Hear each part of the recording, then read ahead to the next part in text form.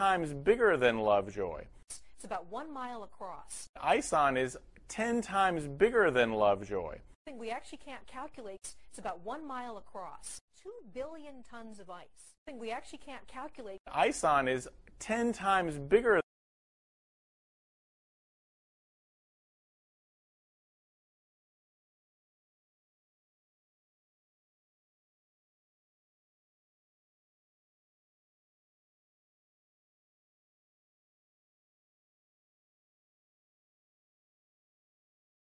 Shot of what this thing looks like. Not too impressive for the time being, but that is it. As I mentioned, it's the size of a Nimitz-class aircraft carrier, and the way we're able to observe this couple ways. We use these radio telescopes. This one happens to be in Puerto Rico. Kind of interesting to see. This one you have over here, the Goldstone, is actually from the Mojave Desert of California. This thing is so incredibly effective, it can actually get an object, take a peek at an object some 10 billion miles away from planet Earth. So pretty amazing stuff. Let me show you this animation that we have from NASA. And as we pop this up, you're going to get an idea. You'll see, of course, the Earth, which is right in the middle. Then you see that line that darts right through the screen. That is the path it's going to take. It is not expected to make contact with planet Earth, but I'll tell you, if it were to, say, strike, say, the ocean, the Pacific, the Atlantic, it could make an impact that would cause a 7.0 earthquake, or possibly at the same time create a tsunami that would be up to 70 feet in height and spread out about some 60 miles from its impact zone. So pretty interesting. Good thing is, again, not expected to hit planet Earth, but it's going to make another pass a little bit closer in the year 2092. I think we're going to be okay. Maybe your grandkids might have some issues, though. Okay. Maybe great-grandkids. Thanks, Reynolds. You bet. Wow, you're thinking way far ahead. Long term. An international team of astronomers says it has discovered what appear to be planets that are not orbiting stars.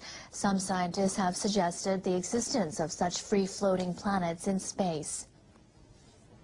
The team, which includes researchers from Japan's Nagoya and Osaka universities, says it has discovered 10 such suspected floating planets. The planets each have a mass approximately equivalent to that of Jupiter. The discoveries were made over 18 months, starting in April of 2006, using a special telescope at an observatory in New Zealand. The researchers say the discovered celestial bodies must be floating planets because, unlike fixed stars, they do not emit light. They say they found no fixed stars near these planets. The discoveries are a step toward learning how planets were created and how they develop. Some scientists expect that a NASA surveyor to be launched in 2020 will be able to capture images of these floating planets. Imagine a planet floating freely through the universe, not orbiting any star. Well, astronomers think they may have found one, and it's only 100 light years from Earth.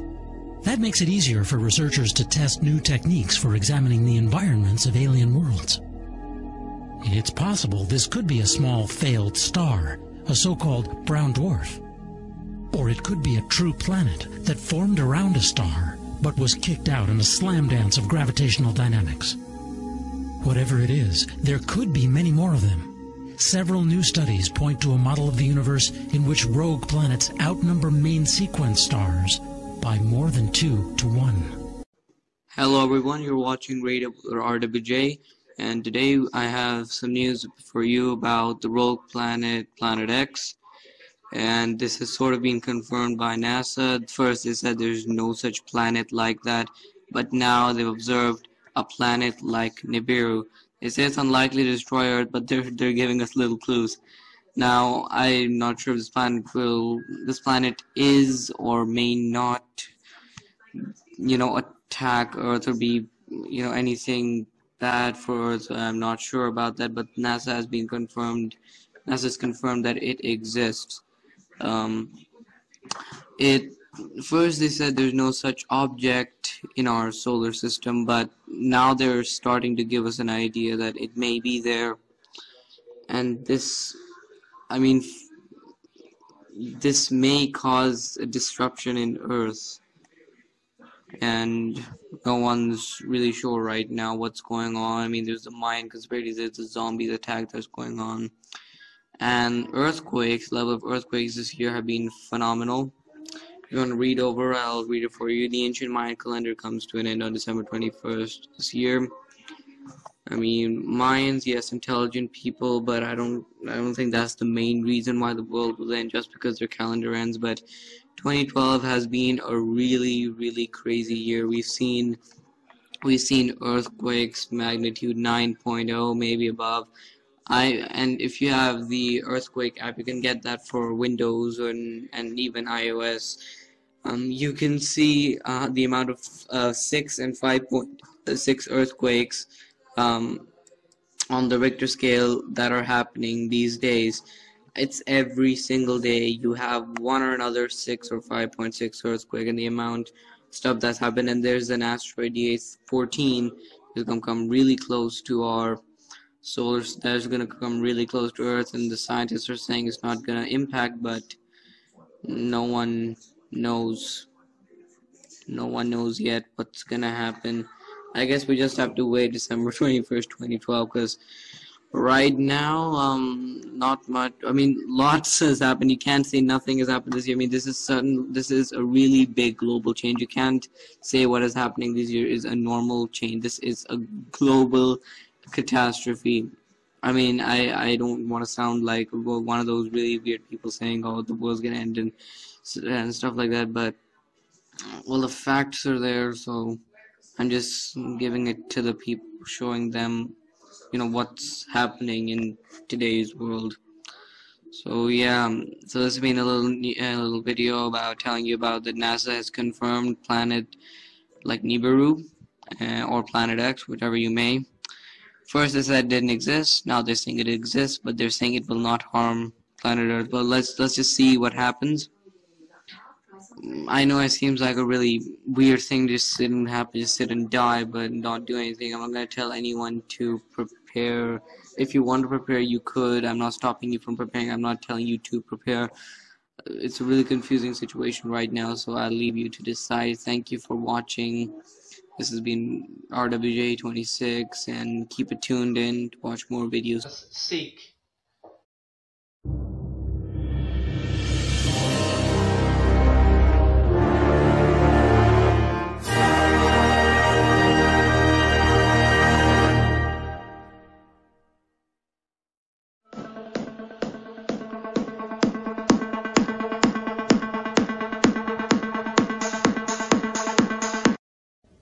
An international team of astronomers says it has discovered what appear to be planets that are not orbiting stars. Some scientists have suggested the existence of such free-floating planets in space.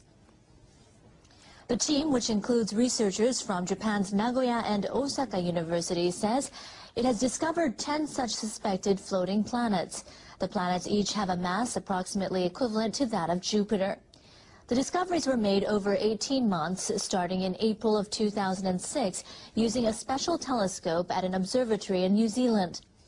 The researchers say the discovered celestial bodies must be floating planets because, unlike fixed stars, they do not emit light. They say they found no fixed stars near these planets.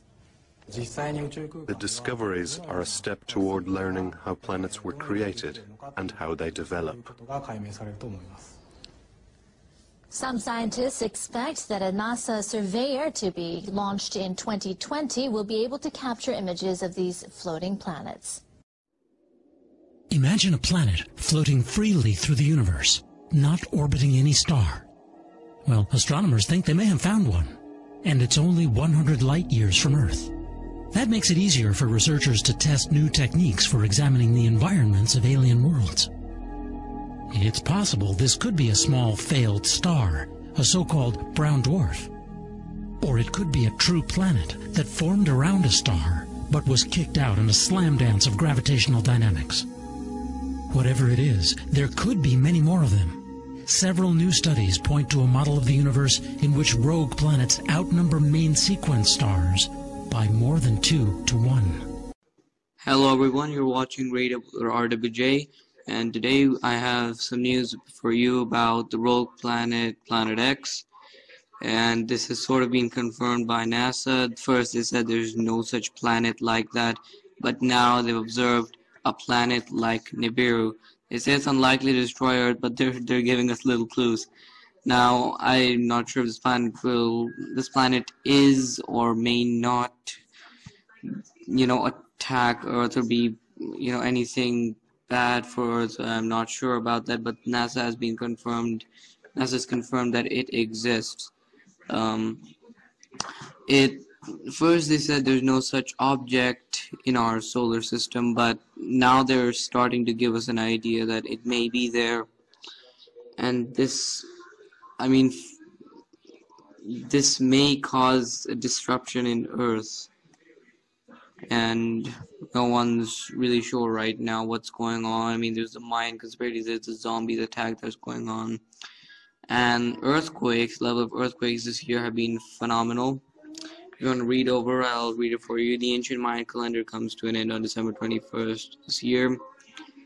I mean, Mayans, yes, intelligent people, but I don't think that's the main reason why the world will end, just because their calendar ends. But 2012 has been a really, really crazy year. We've seen earthquakes magnitude 9.0, maybe above.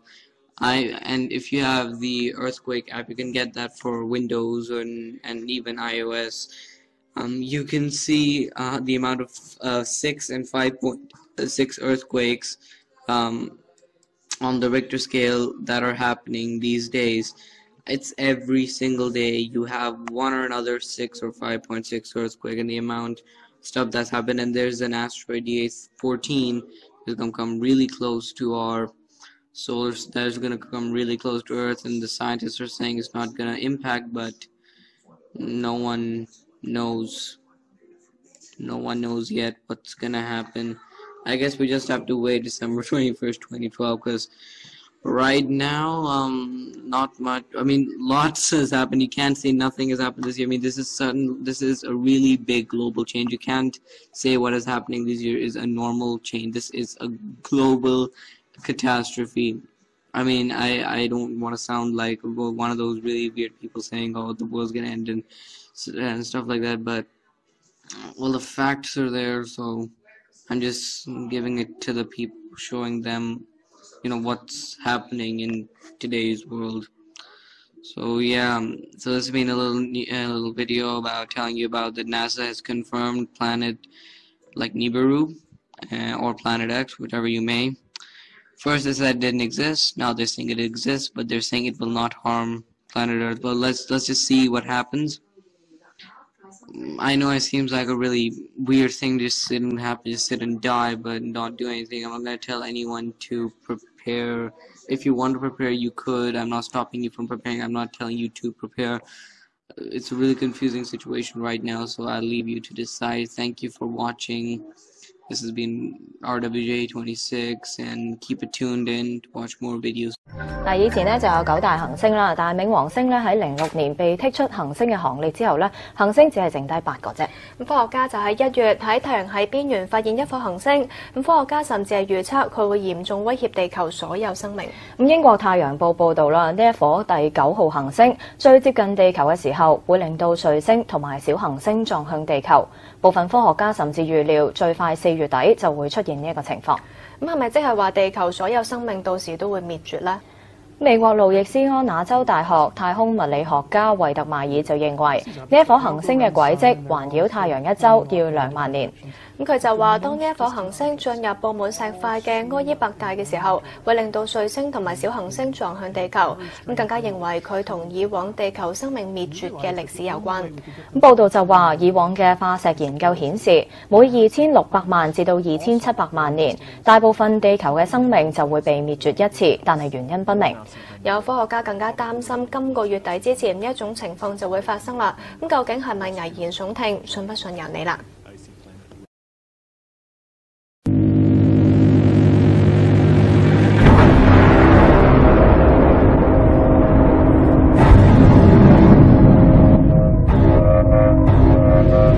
What we have discovered is that numerous features of the Kuiper Belt, a field of icy debris beyond the orbit of Neptune, can be understood if the solar system possesses an additional 9th planet that resides well beyond the orbits of the known planets. When we looked at the outer solar system, we realized that while most of the very distant objects, these objects beyond Neptune, beyond Pluto, most of these objects, they all go around the sun and they're all sort of pointing off in all different directions. But the most distant objects all swing out in one direction in a very strange way that shouldn't happen. And we realized that the only way we could get them to all swing in one direction is if there is a massive planet also very distant in the solar system, keeping them in place while they all go around the sun. And we started looking at this and thinking, this must be either a coincidence or it's caused by something else. It can't be caused by a planet because that's crazy. There are no planets out there. I went from trying very hard to be skeptical that what we were talking about was true to suddenly thinking, oh, this actually might even be true.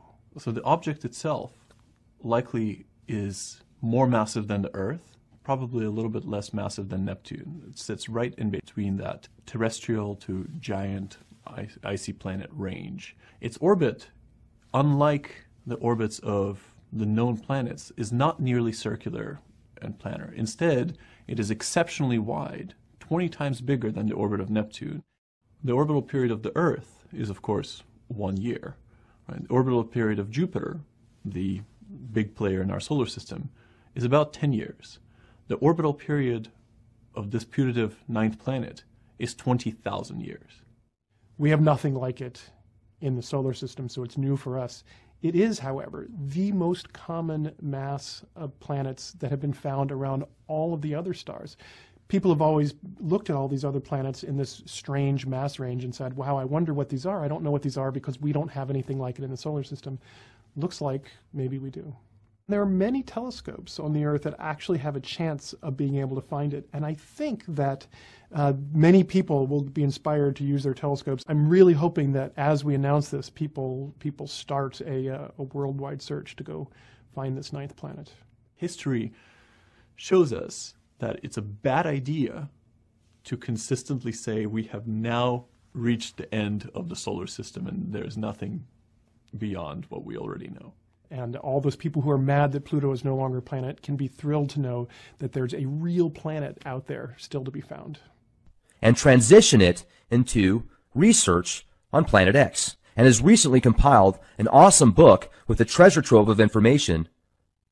Now, one of the cool things that David discusses with us here is instead of having to just take his word for it, he gives you coordinates on where you can actually see it for yourself. And by 2017, mid-2017, he says we're going to see an eclipse with Nibiru. So the implications and the side effects of what might happen to us here on Earth is pretty scary. We're going to get into some of that. David, really appreciate you joining us tonight. How the heck are you? Very good tonight, sir. How are you? I'm doing fantastic. I appreciate you coming on here with us. I know that you had reached out to us a few weeks ago. You've got a really cool book coming up here that's going to break everything down with Nibiru. You know, let's talk about what you do. Well, the way I got into it, I've always believed in following the money. About 5 years ago, I got into some research on the Pentagon black budget. And I don't know if you recall, but you probably do, that the day before 9/11, Don Rumsfeld announced at a Pentagon news conference that the agency was 2.2 trillion short. Money was simply missing, 2.2, not billion, but trillion. So having worked for a period of time at the Pentagon, I realized this was most likely black budget funds, and I did some investigation, and I ran across a couple of areas, basically the deep underground military base research done by Jesse Ventura, done by Phil Schneider, done by other personalities, and I realized, of course, that's likely the source of the lost money. It's black budget ops, and it's being spent. And why is it being spent in terms of these type of bases? So that's how my curiosity was picked, you might say. These bases, I understand, are built away primarily from geologic tectonic areas, but again, when Planet X passes, you're going to have new geotectonic faults established when you have force 11, 12, 13, 14 earthquakes. So I don't know how safe they're going to be. It could be a lost investment for those people. In any case, that was my basic introduction about 5 years ago, and then I got into the science of the topic.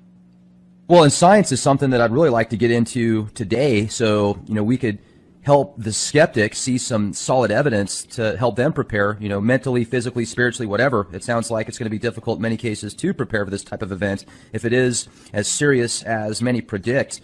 Different underground bases. They've been building them for years. You can go all the way back 70 years, and they were building these things, probably even before that. So have they been spending more money since 2001 on these underground bases then? My understanding, and this is partly from Phil Schneider, I know he worked 11 years at Groom Lake, Area 51. He says the black budget varies between 0.2 trillion and 1.2 trillion per year.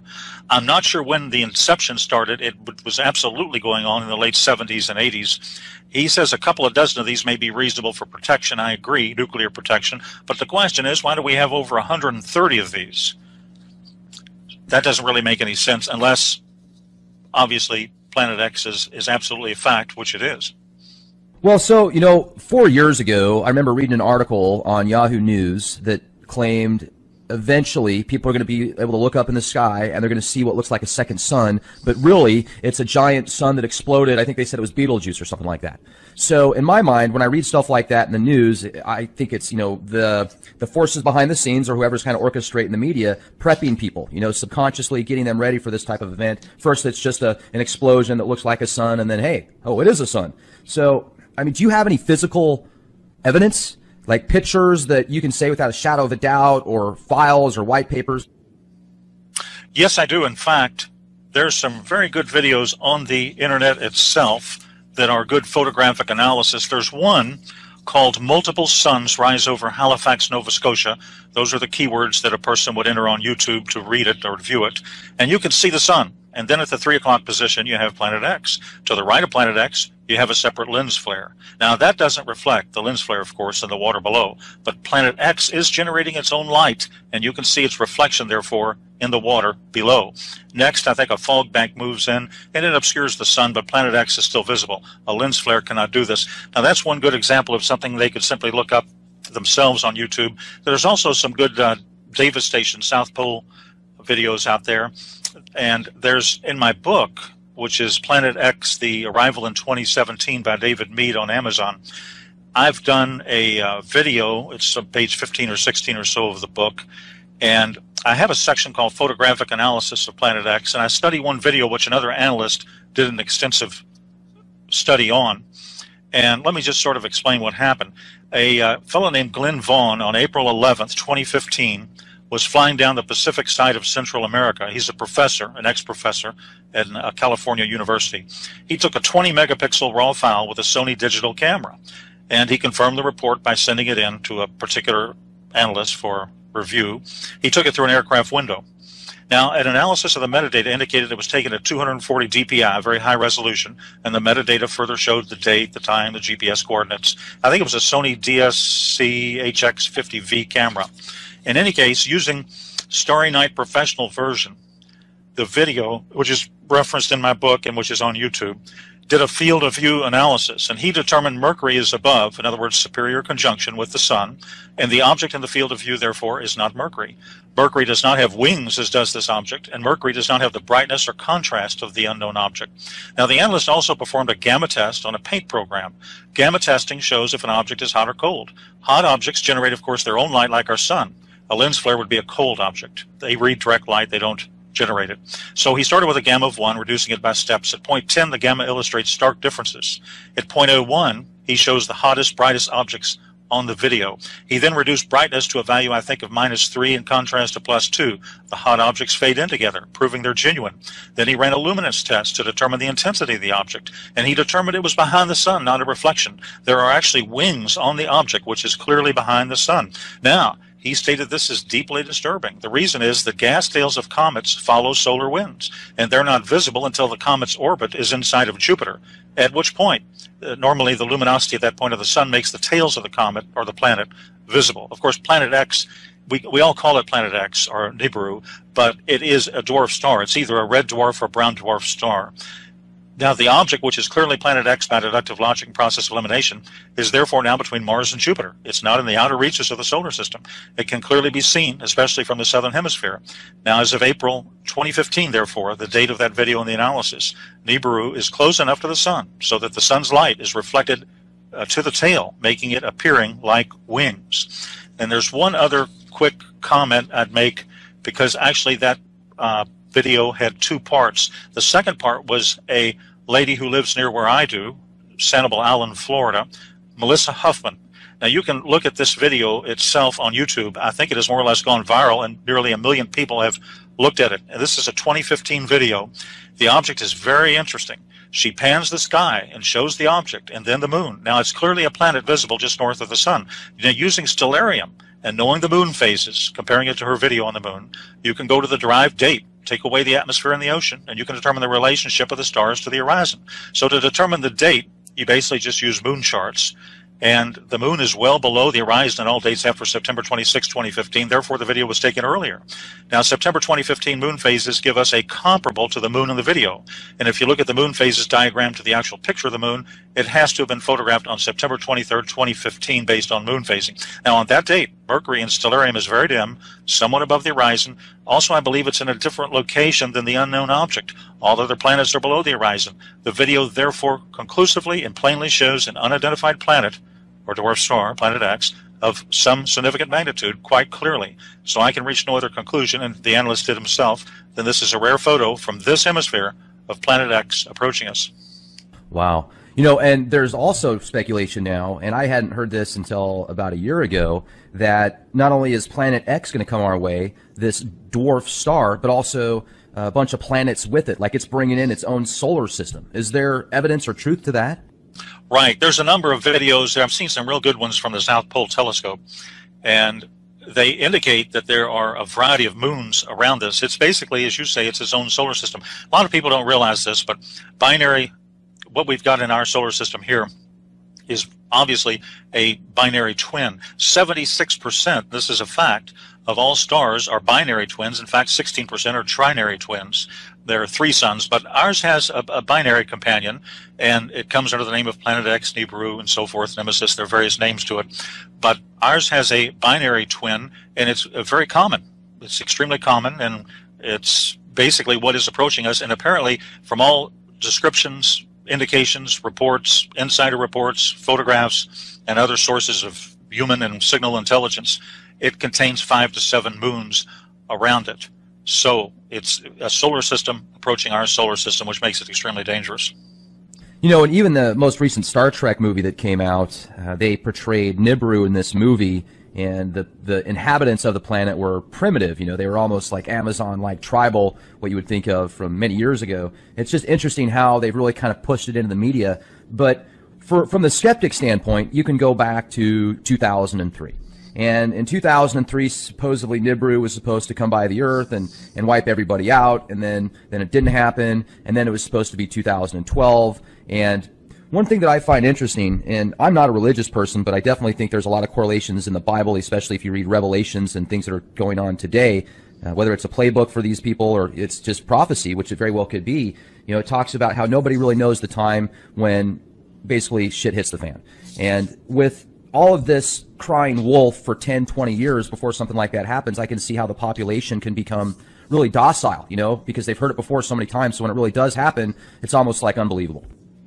Right. There's a lot of disinformation out there, and you have to consider the sources of the disinformation. Obviously, I have a feeling when people join Congress nowadays, whether they join as a senator or at the lower level, that they have a visit from a higher up or from their local NSA agent pretty quick on, and they say, you know, you're going to find out some things that we don't want you to talk about. And if you don't talk about them, guess what? We're going to give you a seat in an apartment at an underground base when this all happens. And so you don't really have anything at all. You have a complete, you know, blackout of news from the so-called authorities of Washington, D.C. But again, what do you expect? You have to consider the source. Now, there's been a lot of Google and NASA cover-up, in my opinion, on this. And I'll give you an example of it real quick that might sort of answer your question and also even move us a little bit into a combination of astronomy and the Apocalypse, the book of Revelation, last book of the Bible. So there's an object I call the Red Dragon Anomaly, which appears in the constellation Virgo. And it currently, very interestingly, mirrors the vision or biblical sign of Revelation chapter 12. Now, this is a critical, major sign. Of course, Revelation is from the highest authority, read Revelation 1. John wrote it on the Isle of Patmos about 2,000 years ago. And in it, he found out that cosmologically the sun travels the ecliptic, and every September it passes through the constellation Virgo. The moon also travels close by. Now, towards the end of September, in 2017 next year, there is a precise configuration of the Revelation 12 imagery. And I've used stellarium, and I've gone back 6,000 years, and I've gone forward 1,000 years. And it's complex and involves the simultaneous interface of half a dozen astronomical variables, but it only occurs once, and that's in September of 2017, a year and a half from now.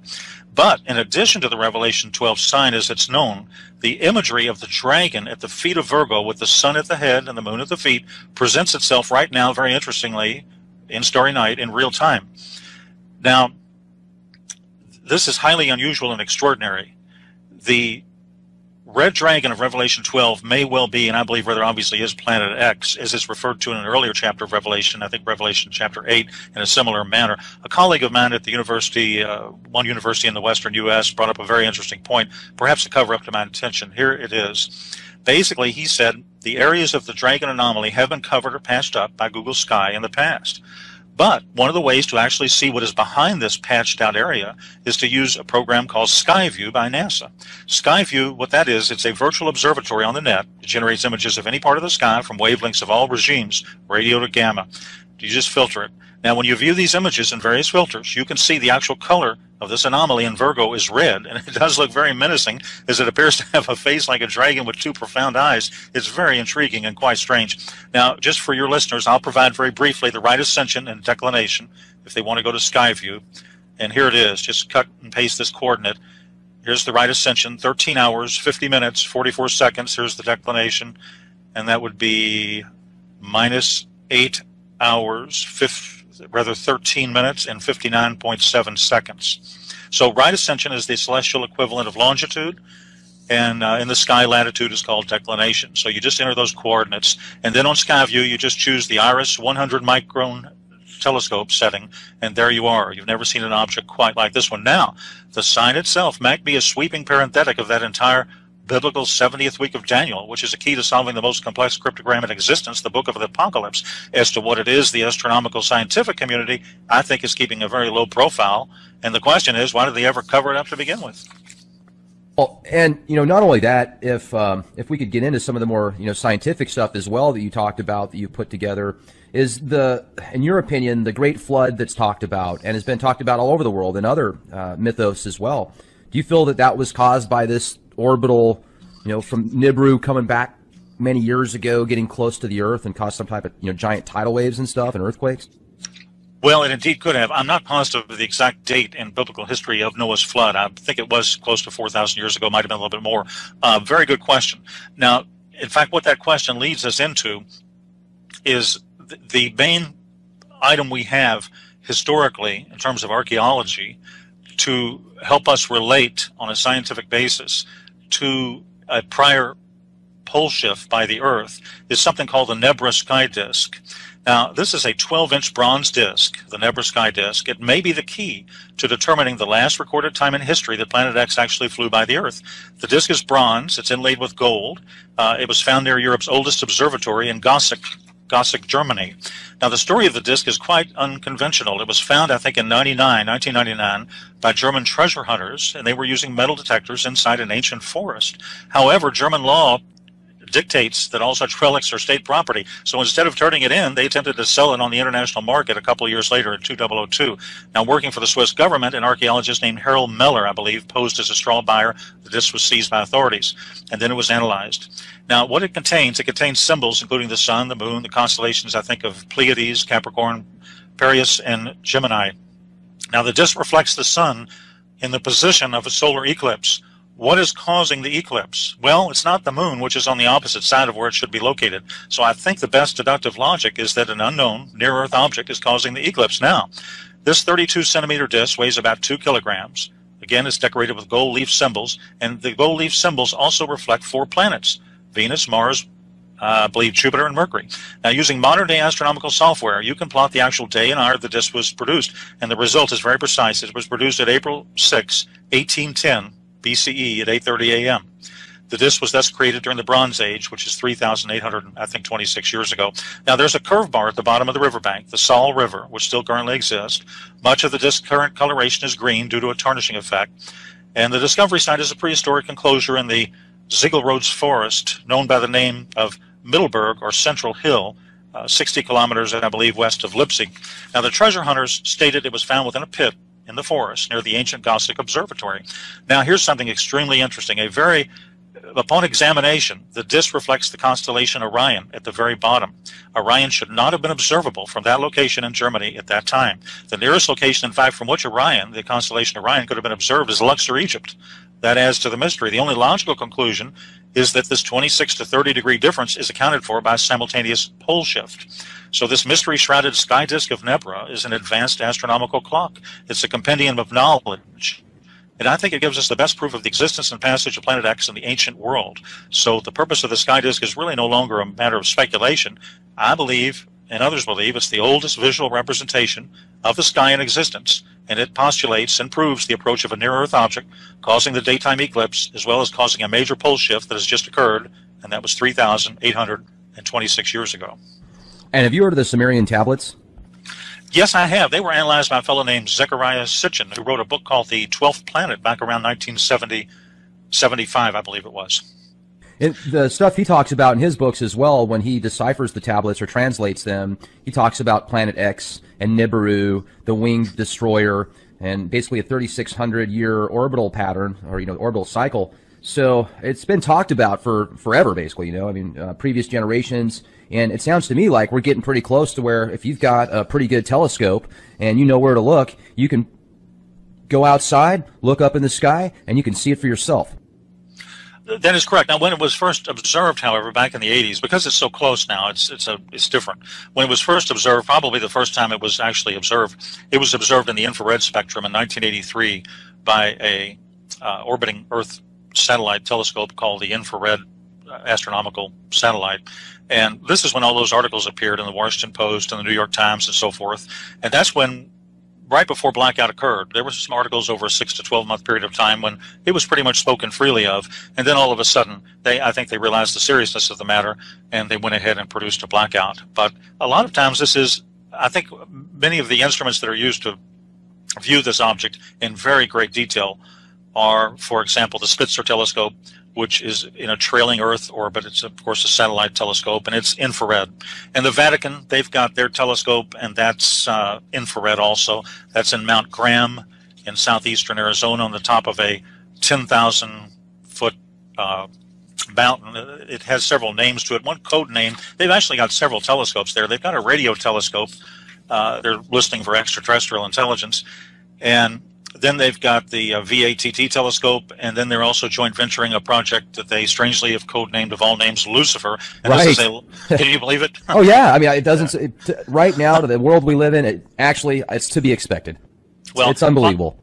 It's right. It is. And Father Malachi Martin, I remember an interview with him back some years ago. I found out about it later, but he interviewed, I think, with Art Bell or some radio show in 1997, and he said, we're looking for an object. We, the Vatican. Now, he was a Vatican insider. He's an ex-Jesuit. He was a Jesuit. And he said, we're looking for an object that's approaching from space. The Catholic Church is, the Vatican is, and we think it's going to approach in about 20 years. Now, that was in 1997, which is 19 years ago. So he basically, I believe he was a professor of paleontology at the Pontifical Biblical Institute of the Vatican, and he criticized the Vatican for not releasing the full content of the Third Secret of Fatima. And the presumption was the Vatican didn't want the facts known about wormwood. Well, in any case, it just seems highly suspicious that they've invested, all of this money there to, why are they in the strange business of astronomy? Why do they have this large binocular telescope on Mount Graham? It's a near-infrared telescope. Now, the cover story is, of course, they're looking for extrasolar planets and alien intelligence. But they have an infrared telescope. They have to supercool it to minus 351 Fahrenheit to allow it to conduct observations. And, of course, a dwarf star, whether it's, a red dwarf or a brown dwarf, the only difference is the size in those. Brown dwarf never reached fusion stage. It didn't convert hydrogen to helium. A red dwarf is anywhere from 0.8% to half the size of our sun. Anything less than 8% of the size of our sun is classified as a brown dwarf. So it's one of the two. But the way to observe those is in the infrared spectrum. They do have red halos around them, but to determine the heat signature, you need an infrared telescope. So that's what you've got. And anyway, I think another Vatican insider stated that the Graham Observatory is used to study anomalous celestial bodies approaching the Earth. And I think in an interview with him, he compared it to what the CIA did with one of its secret eyes known as the twin to Hubble, Skyhole 12, Keyhole 12. You may have heard of that program. But in any case, the Vatican is set up like a government. It has its own secret intelligence agency. It's called the SIV. And the English translation is the Information Service of the Vatican. And the LBT, their Lucifer telescope, is two giant 28-foot diameter telescope mirrors. And it's cooled, super cooled, in order to observe near-infrared wavelength range. So the question is, what do you think they're looking for? It's interesting, too, because you brought up the way that a brown dwarf and a red dwarf works, and you talk about how it's very difficult to see unless you've got, this infrared-type telescope or whatever. And I've seen so many different pictures of what could be Nibiru or some type of other anomaly, but there's a few pictures I'm thinking of in particular, and the last show I did on Nibiru a few weeks ago with a gentleman by the name of Bob Evans, he's got probably about 1,000 different pictures that he's been given from people all over the world, but a lot of them I look at and I say, yeah, that might be lens glare, I don't know what that is, but a few of them in particular that he showed, a couple of them that I'm thinking of in specific, and I'll pull these up here in a moment if I can find them. They were like, it was in Italy, and it was just this giant red circular mass. And it almost looks like, okay, well, is that the sun, but somebody used some type of filtering software to make it look like that big giant red mass? But it sounds to me like Nibiru, possibly. Right. I know the individual you're referring to, and he is a superb investigator with an excellent reputation and track record. So I would guess that, as you say, most of his photographs are quite genuine. And I think we've had the best photographs since about 2010, 2011. We've had superb photographs and videos in 2015. It's getting larger. I think a fellow named... Yeah, it's huge. I mean, these pictures, David, I'm telling you, it takes up half the sky in that particular area of the picture. I mean, it's mind-boggling. Yes, there was a series of still photographs taken between, I believe, 2011 and 2014 by a certain analyst who had access to a webcam at the top of a volcano in Central America. Perhaps it was Costa Rica. And I looked at an analysis of that, those still photos. And if you look at the field of view, and if you state the pixel size at each year, 2010, 2011, up through 2014, in the same field of view, it gets amazingly larger. So obviously, in my opinion, the object is approaching us quite quickly. You're saying that you think it's right now in between Jupiter and Mars. Right, absolutely. And I believe, getting to one of the main points of my book for just a moment, not only is there a lot of scientific evidence, and again, you look at the circumstantial evidence. You look at these deep underground bunkers and the missing money and all of these things that don't make any sense unless you use a philosophical principle called Occam's razor. The simplest solution is the most reasonable and is the one you should use.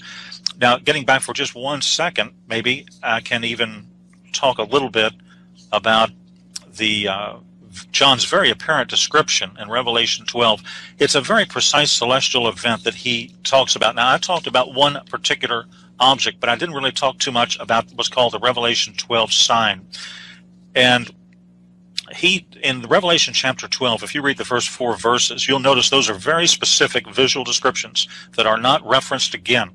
And it's interesting to note that to an observer on Earth, they will not be able to see this formation. On September 23rd, 2017, you won't be able to see it because the sun's brightness will clothe the entire constellation during the day, and the moon will, I think, only be illuminated about 11%. So it's a pure, specific astronomical indication. And if you look at Revelation 12, 1 and 3, the word wonder or sign is used to describe what John saw. Now, in the Greek, this has the idea of an indication. So it appears that they are based on literal visual events that the author of the Apocalypse, John, saw in the heavens or the sky as an indication of what was going on in the larger scheme of things. Now, that date itself is what I call a time marker or a key to a cryptogram. It is not the final key, in my opinion. It's only a preliminary key. That's not the date, in my opinion, when you're going to see Planet X in the sky. You're going to see it at the last possible minute, and I believe I know at least the month, but maybe not the week, but I do know the month when that will most likely probably occur. And again, the analysis comes from Revelation chapter 12.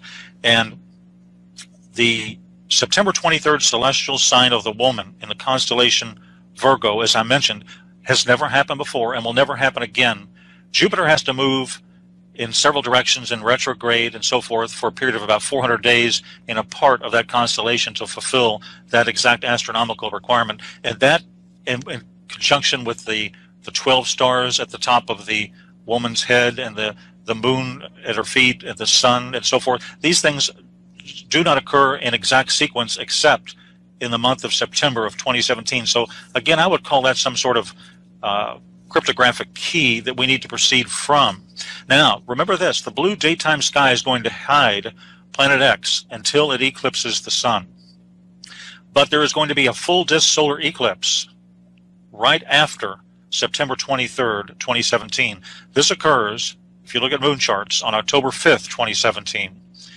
And what happens, of course, during a full disk solar eclipse is the sky turns black, and that will reveal at that point, that week, in my opinion, the week of October 5th to 12th, if the book of Revelation is true, because this ties in perfectly with it, that could well be the exact month that we can first see it with the naked eye. So, in my opinion, combined with a predictive computer-generated astronomical model, the Bible, the book of Revelation, the Apocalypse, tells us that the red dragon, or planet X, or Nibiru, appears after September 23rd, 17, but it has to appear before October 11th, 2017.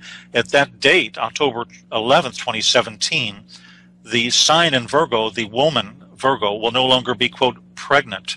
Then the red dragon, or planet X, therefore must make it an appearance before October 11th. So that seems to be a cutoff date. Jupiter, which is known as the planet or the star of the Messiah, exits Virgo, the Virgin, on October 11th after having spent, I believe, 301 days or about 42 weeks in the, quote, womb region of that constellation. And again, after that point, the woman will no longer be pregnant. So that gives us a very narrow window, just to use the book of Revelation or the Apocalypse as sort of an intel briefing. And the great sign of the woman is described in Revelation 12, 1 to 2, forms and lasts for a few hours. And according, again, to astronomical models, this sign has never before occurred in human history. It will occur once on September 23rd, 27. It will never occur again. And I believe it places us right at the time frame from that analysis of the Planet X approach to the Earth. So I believe this is something very interesting that's covered in a lot of detail in the book. And I believe, though, if I'm not mistaken, the individual you just referenced, Bob, I believe he also believes that 2017 is highly likely. You know, that's what he said in the interview, and you know, he also correlated a lot of revelations and stuff, and it sounds to me like you've definitely done your homework. Are you a religious person? Well, I would say yes. Okay. But I never really studied the book of Revelation. Okay. Until a few years ago, until I got into Planet X. First of all, it didn't make any sense to me. I've glanced at it once or twice, but it didn't seem to solve, as you would say in cryptography. So it made no sense until I started relating it to this particular object and correlating what the Bible calls the red dragon with also what is called wormwood. These are all terms referring to Planet X or Nibiru. They're all the same thing. The Vatican calls it wormwood. Revelation calls it the red dragon. Revelation chapter 8 again calls it wormwood. But these terms are interchangeable. So obviously this is a major astronomical sign that's going to have some very high impact value at a certain point in our history. You know, the Earth has been around many thousands of years, and everything's gone okay so far. And the end is not necessarily going to occur, but things are certainly going to change, and there's going to be major cataclysms. And the Earth is actually very cataclysmic in its nature. Only 500,000 years ago, there was a pole shift. 6 million years ago, there was a pole shift. 6 million years ago, I understand, the state of Alaska was near the equator, what we now know as the equator. So 65 million years ago, as you know, there was a major asteroid collision near Mexico, and scientists say, well, that wiped out the dinosaurs because it caused ash to cover the sky and it destroyed plant and animal life. So we really live in a very cataclysmic universe. And the interesting thing about these asteroids, that Planet X has a tail anywhere from 250,000 miles to several million miles long. And the dust of that planet is red iron oxide, but the tail, especially as it passes through the asteroid belt between Mars and Jupiter, picks up a lot of asteroids, some large, some small, some kilometers in diameter. And these items, the U.S. and the world actually has nothing at all to protect against an asteroid collision. There is, you can't shoot a nuclear weapon at it because all it would do is break it up into more pieces and you'd have more targets hitting the same area. There's no early warning system. There's no way really to protect against this. Yeah, I mean, you'd almost have to find a way to send something that could move it, hook up some thruster system to it and have it blast off the opposite direction, because obviously inertia, yeah, you shoot a missile at it and then it's just going to be a million other pieces that are going to fire onto the Earth. So, very right, interesting. And they haven't discovered that yet, to my knowledge. They're probably working on it, and they might have it in 50 years, but I don't think they have it yet. Yeah, I mean, absolutely. Who knows what they have. So how far before you think, do you think in 2017 it's going to be chaos on Earth? Do you think that it's basically going to be blowing up, earthquakes 10 times more than they are now? What's going to happen a year from now? Right. Well, at that point, I would prepare. Now, here's something very strange. I would prepare on or before the fall of 2017. I would conduct emergency preparedness. Of course, you want to be spiritually ready. You want to have a clear conscience and all that, but you need to do physical preparations as well. I think survival gear, emergency food, that sort of thing. And the reason is, and again, all this while, you're going to get increasing levels of disinformation from the mass media until it's actually there. And then they're going to say, whoops, we didn't have any notice, we don't know what happened, and so forth. And they're going to run and hide in what they've already established. But, the public is there, and the public has to fend for itself. This global warming, as you've heard, I'm sure, is a cover story. The Earth is heating up from the core outward because of the approach of Planet X. During the 20th century, I think there were 35 volcanic eruptions in a typical year. Now there are more than 35 of these every single day. So basically, when X approaches, that week you see it in the sky, let's say it's October of 2017, for purposes of discussion, at that point, it's not going to actually collide, I don't believe, with the Earth. The Earth is only 8,000 miles in diameter. It may pass 5, 10, 15 million miles away, but it has a very high magnetic attraction. It's going to have a gravitronic effect. It's going to cause the shifting of the Earth's crust. It's going to cause major volcanic activity. It's going to cause tidal waves. And when a pole shift happens, the ocean literally comes up out of its basin. So you're going to have major weather changes, seismic activity, and volcanic eruptions. Probably at that point, Yellowstone, the Yellowstone super caldera, will likely erupt. That could affect up to a third of the United States, cover it with ash. Right now, you've got unexplained sinkholes, bizarre weather. So we've seen these core changes. And of course, the cover story, the legend that we're given by, Al Gore and those types is global warming. Well, of course, that's just a total story. And it makes absolutely no logical or deductive sense.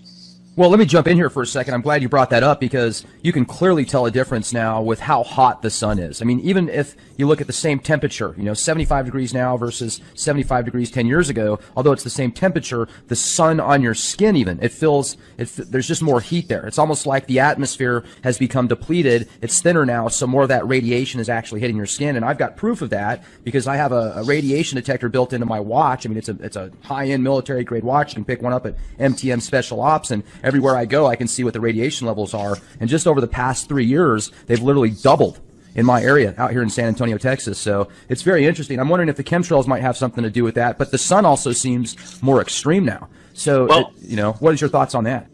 Good points. Very good points. Let me comment on the EMP, and let me comment on the sun. First of all, actually, if you go to the book of Revelation, the Revelation indicates that the sun is going to be hotter at that time frame. Now, the EMP effect, Planet X has a massive tail. It's fantastically charged. It's magnetic. The tail has moons and rocks in it. Now, this can down aircraft and satellite when it passes. It can affect the electrical grid. Now, of course, NASA, JPL, and the other disinformation sources ignore this data. But here are the facts. The Earth has a nickel and iron core. Now, this generates its magnetic field. However, the magnetosphere has large holes in it. The magnetosphere is a static shield. Now, under routine solar conditions, it protects the Earth from coronal mass ejections. But when Planet X arrives, we're no longer under routine solar conditions. Now, you look at Air France, for example. I think that was back in 2009, Air France 447. This is a little bit off topic, but really it's on topic because it's an excellent metaphor, an excellent visual type of illustration as to the power of Planet X. When Planet X hits, the utilities are going to be shut down for anywhere from 3 months on. There's going to be $5 trillion worth of damage to the electrical grid. But let's go back to Air France 447 back in 2009 to give you an example. There have been people that have postulated, and these are very intelligent people, and it's just a theory, but they have postulated that disappeared over the mid-Atlantic range, right in the middle of the ocean. Now, that's involved with the Earth's earthquakes. The EMP between the mid-Atlantic range and Planet X could have caused its destruction. And the same thing with Malaysian flight, ME-370. It may have flown into an EMP pulse. The flight path was highly irregular. That's indirect evidence. And this occurs when the North Pole of Planet X is pointed directly at the Earth during its approach. Magnetrons and electrons burned out through an EMP event. I think the cell phones of the passengers as well burned out. So none of the theories really answer, in terms of those aircraft. All the questions are fully explain what happened that day. But it could be an indirect effect of the approach of Planet X. Now also, you mentioned these chemtrails. Now, there's a site, I just became aware of it recently, called Geoengineering Watch. I think Dane... Yeah, great guy. Oh, you know him? Okay. Yeah, I've talked to him before. Oh, you've talked to him. Excellent. Well, you've probably heard the key phrase, indigo skyfold and so forth, and I understand that contrails dissipate quickly, but not chemtrails. And I always, tell people, in terms of NSA, nothing is as it appears to be. Always consider the source in their agenda. You look at Ted Gunderson, that former FBI chief, and he said Congress should be investigating these chemtrails. And yeah, that was back in '97. That he actually came out and talked to Congress about it. Weather wars, chemtrails, everything. Really, I didn't keep up too much with the chemtrails controversy, but it's likely what? Strontium, aluminum oxide, and so forth? Barium salts, all sorts of other nanoparticulates. They were putting GMO, Ebola virus crap in there. I mean, it just depends on the day and the time and the location. But I do got to bring this up, too, because I've noticed for the past several days, the skies have been chemtrail-free. At least if they were doing it at nighttime when you couldn't see it because you didn't have the haze, you didn't see those nanoparticulates falling from the skies when they do the heavy chemtrail spraying. You can see with your polarized sunglasses on. So I'm wondering why, and I'm wondering if the chemtrails that they do have a part of trying to block out Nibiru if it's visible to the naked eye sometimes. I think that's very possible. I think they're attempting every type of disinformation possible. For example, let's look at what happened recently. And let's give you a little history on this. You probably know a lot of this, but for your listeners, science admits quite a few points in favor of Planet X. Our solar system is surrounded by the Oort cloud, 50 to 200,000 AU astronomical units or Earth-Sun distances from our sun. And if our sun is part of a binary system, which it is, and you have a common center of mass, this can disturb the Oort cloud and send comets or whatever toward us. Now, science also admits an asteroid impact is absolutely responsible for the extinction of the dinosaurs about 65 million years ago in the Tunguska effect or event in Russia in 1908. I think that explosion had 1,000 times the power of the atomic bomb dropped on Hiroshima, flattened 80 million trees, 840 square miles.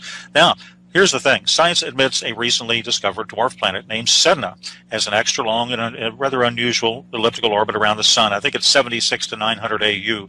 And Sedna's orbit is estimated 12,000 years. Mike Brown of Caltech said Sedna's location doesn't make any sense. Sedna shouldn't be there. There's no way to put Sedna where it is. It never comes close enough to be affected by the sun, but it never goes far enough to be affected by the stars. Now, this fellow Brown is part of a Caltech team that claims to have discovered the 9th planet earlier this year, in 2016. And as you know, Pluto's been demoted. It's no longer considered a planet.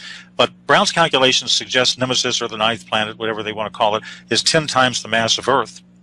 Now, science also knows, as I mentioned, that binary star systems are very common in our galaxy, and red dwarfs are very common. They're the most common type of star in the galaxy. So the existence of Planet X, the Planet X system, is therefore quite in line with the current knowledge base. But to wrap it up, this so-called 9th planet, recently disclosed in January of this year by the NASA people, never a straight answer, is a combination, in my opinion, of information and disinformation. It's what we would call in the intel community a Bush League type of propaganda. My advice to anybody thinking about this or thinking about doing too much research on this, quote, discovery of the 9th planet, don't major on minors. I don't study their announcement too much or pay much attention to it. Now, the real Planet X is in the vicinity of Mars and fast approaching Earth. It has no direct relationship or indirect relationship to this recent discovery, and this so-called discovery is just one more piece of evidence, in my opinion, that the powers that be are running scared and making mistakes as they go. Well, certainly making mistakes as they go sounds like a common theme for them. And also you look at so much today as far as pollution and, just the fracking that's going on around the world right now. There's so much oil that's available. They're running out of space to put it. And if those things go, those fracking systems, and let's look at LA, for example, all the methane that's getting leaked out there. There's just this huge emergency. It's not really being talked about much now. It was a few weeks ago, but now it's hush hush. Who knows how many people are going to be affected by that. You've got these nuclear reactors next to fault lines. I think there's 55 nuclear reactors next to the Madrid fault line alone. You've got, the San Andreas fault line, and you look at Fukushima and what happened out there and how much pollution to the environment from these nuclear active particulates that are just all over the place now. And I wonder what's going to happen, like you said, if there's just this giant blackout and if power isn't available to these nuclear facilities, or if there's an earthquake and some of these reactors get, affected by it. How are they going to keep the rods cool? What happens if Carlsbad, New Mexico, where they've got just tons and tons of nuclear waste there? What happens if something goes out there? What's next? How do people protect themselves? Do they even want to be protected, or would they be better off just dying quickly? Well, very good points. There's the fellow I'm sure you've heard of, J.R. Moore, the radio show, and he's interviewed some U.S. Navy veterans, and they were told the end results of all this, but they really weren't told the why of it, and he was told it on a discrete basis. You may have seen the U.S. Navy map of future America where the coasts are flooded and so forth. Well, now, you know that the magnetic poles have been shifting towards Russia at maybe 40 miles an hour a year. But when Planet X arrives, the physical poles will shift. Now, this will create some hyper-earthquakes, tsunamis, and the shifting of land masses. So if you want to look at a few different states, one thing people can do to protect themselves is simply be in the right location when it happens. Now, there's a few states to avoid. And California is highly dangerous. It's composed of rock plates. Now, when rock is compressed, it breaks. And you'll see the crumbling of rock, of course, as its mass goes upwards. Now, the West Coast will have major catastrophic changes, synergistic proportions, tidal waves, high hurricane force winds, earthquakes on the fault lines, volcanic activity over the magma, forest fires caused by what's in the tail of Planet X, and also caused by volcanic explosions, severe lightning storms. So it's highly dangerous. And I think the long-term danger is in riding out the shifts for those who are living near the boundaries of plates. Now, cities without mountains as a backdrop can just be washed out to sea. You'll have broken gas and water lines. San Francisco, it's on the San Andreas and other fault lines. A lot of the population will be trapped. Water will overflow the city. Survival will be minimal. California is not a good bet. Now, the area around Arizona, on the other hand, the Hoover Dam probably won't survive because of earthquake activity. And you'll have rivers flooding, and areas within rivers should probably be avoided. But you look at Phoenix and some of these main cities. Arizona has withstood many a pole shift. The area around Tucson is safe. Florida is another very dangerous state. Its highest elevation is 105 meters in the Panhandle. But as for Central and South Florida and the Keys, these parts can be devastated by a tide of water. Colorado, for example, is a safe area. The domestic division of the CIA is relocating to Colorado. That should give viewers many clues right there. Right. Eastern Colorado, descends into plains, has rivers. Some of these may be a port of safety. And, of course, one of the safest parts of the country is the Ozarks, northern Arkansas, southern Missouri, average elevation close to 1,000 feet, self-sufficient water supply, agricultural land. They'll do well. They're also isolated from large metropolitan areas, and they're well enough inland to avoid flooding through, tidal waves. So part of the preparation is probably geographic. But I would expect when it hits, when you see this object in the sky, you'll have 1 to 2 days to accumulate all of the emergency food and water you can. I would accumulate at least a 3-month supply. Now, the strange thing is about this whole thing is that Congress could have done something about this electrical grid. It could solve it for $300, $400, $500 million. They've never done anything to harden it. The military has parts of their grid hardened, but the Congress has never done anything. And yet they know that the estimate of a 3-month downward collapse of the U.S. electrical grid will cost the nation in excess of $5 trillion. So I don't understand the thinking, but this is Congress, so that's it. I think they're probably trying to protect themselves as well. Maybe they are being offered a nice, 1-bedroom apartment about 15 stories underground, and they'll be okay. They won't have to worry about anything during the catastrophe. But, how long is this going to last? Well, the effects could last as long as the electrical grid is down. When the electrical grid is down, as you know, you'll have a certain percentage of automobiles and trucks that will simply fail because of the EMP pulse. An EMP pulse, for your listeners who maybe are not too familiar with it, it basically can occur several ways. One way it can occur is through a nuclear explosion. For example, if North Korea were to have a rogue container ship or something like that, and they were outside the continental United States, or Russia had a drone submarine, and they exploded a nuclear weapon of a certain tonnage, a certain blast radius, 250 miles above Kansas City, it would basically knock out 99% of our electrical grid, as well as part of Mexico and Canada. But an EMP effect from the sun, a solar flare, can do that as well. And let me explain a little bit about solar flares. The biggest flares to date are called X-class flares. And now Y-class exists, but they're off the charts. Now, as I mentioned, the Earth is surrounded by the magnetosphere. It begins at about 1,000 kilometers and goes many more into space. And the sun and the Earth's magnetic field create this layer. But NASA discovered through a Themis mission that the Earth's magnetic field contains a hole, which is 10 times larger than they previously believed. Now, the magnetosphere shelters us from solar flares, but the hole is now 4 times the size of the Earth.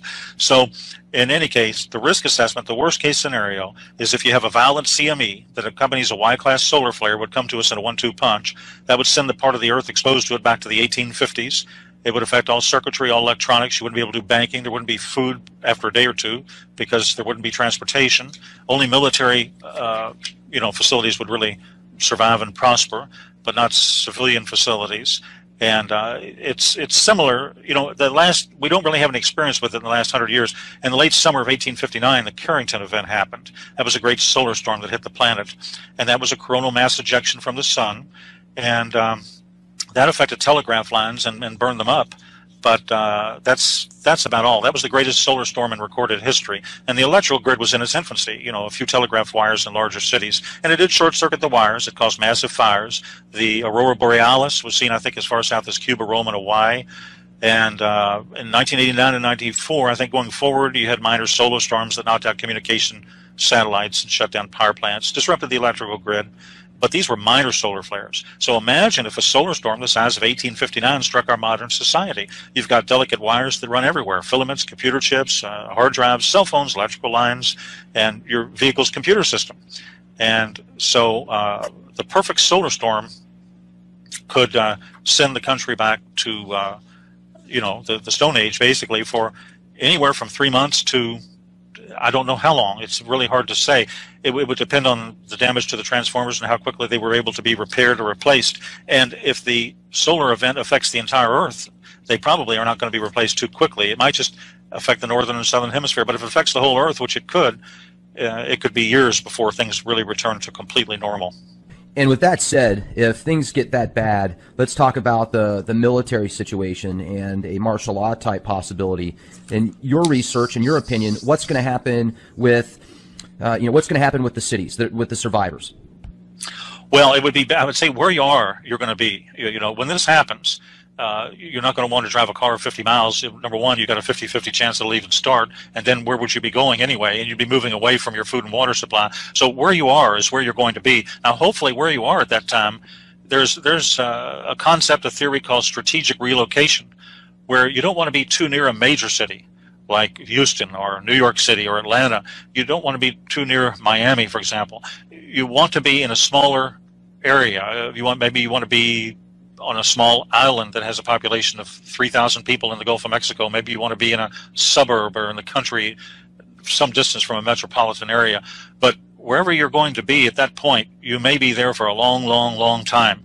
So you want to consider, seriously, I would say, consider where you are keeping residence. I mean, absolutely, Houston, I can't even imagine what that place is going to be like if something like this happens. I mean, Zach, you can just go to YouTube and watch a 5-minute video on how some people react to Black Friday when they don't get their flat screen TV for $100. They'll punch a 80-year-old woman in the face that can barely walk, and they're 300 pounds. I've seen that before at Black Friday on TV and YouTube. It's terrible, to see that kind of stuff. But Katrina. Katrina's example. I mean, that was what was that? I mean, the shelves were, I think, were just no food on the shelves after 8 hours. Hurricane Katrina. So the supermarkets don't carry that much. They carry maybe 2 to 3 days maximum inventory. So those would be cleaned out within 24 hours, and there would be no food at that point. So martial law would be necessary to keep things under control. You'd probably have it. Now, do you feel that the military will even have the opportunity to keep stability and structure, or do you think it's just going to be full-on chaos? I would imagine the large cities complete chaos because the military is going to be hampered in terms of any type of rescue operations. And, it's strange. Russia and China might have a better chance at this than we do because Russia has over 10,000, in my knowledge. They have over 10,000 of these shelters, and they have some of them that are built into the sides of mountains that are 250,000 capacity. China has such large underground structures that they keep entire submarines and jet aircraft stored inside the structures themselves. So some of these other countries seem to be a little more prepared, I think, than we are. We have supposedly prepared for the elite. We have got these deep underground military bases, but the normal populace has not been really given any information, and they haven't been not only have they not been told anything, but nothing's been done in terms of preparation for them. I'm trying to remember that website that's out there. It's a statistic website that a lot of military corporations, Fortune 500 companies, etc., will use their statistics, and they have different statistics at different years of the populations around the world, and each country and province, etc. America, in I think it was 2028 or 2029, they calculated that the population was going to be something like 17 million. That's a very interesting concept, and that's one of the few concepts I really have not researched and I don't have a knowledge base on. So you may know more about that than I do at this point. Well, and if that's true, you know, if they are expecting there to be, if there's these think tanks out there that are in the know, they're expecting there to be approximately 17 million people in North America 11 years from now, and what you're talking about, and if our country isn't prepared except for the elite, and these other countries do have more preparedness and structures, then that makes more sense with what you're talking about. Yeah, exactly.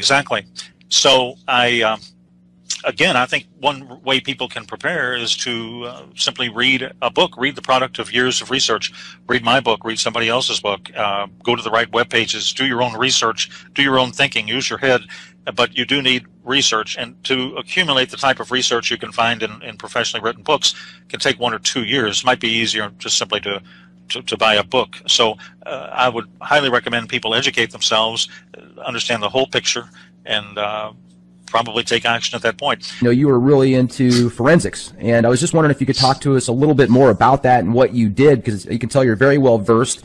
Oh, good, sure. Yeah, basically I was involved in, I've written some books on corporate governance, on fraud cases, fraud investigations. That's what I was involved in. I worked at a very high level of both the government and also with some Fortune 500 and Fortune 1000 companies. And I wrote reports basically for in the latter case for the board of directors. And I would do, I was more or less a specialist in research. I was an investigator, and, you know, my reports were very highly detailed. And I've written a book, in fact, on research, and I've written a book on corporate governance. So I'm, you know, very familiar with all of the problems these large corporations have had, starting with Enron and WorldCom and so on down the line. And you haven't heard much lately about it, but for about 10 years, it was an unbelievable situation. And that's the period of time when I was involved in on the good side of the investigations and watching